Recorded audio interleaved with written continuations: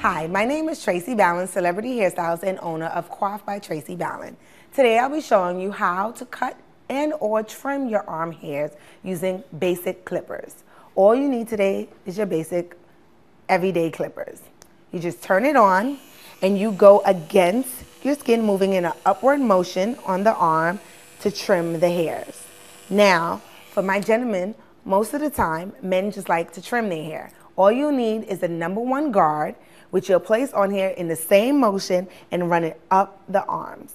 Now for women, most times, if they do want to trim their arm, they like to cut it pretty close to the skin. Try not to catch any hairs and be very gentle on the skin, knowing to just glide it across the skin, not digging into the skin, but just gliding across the surface.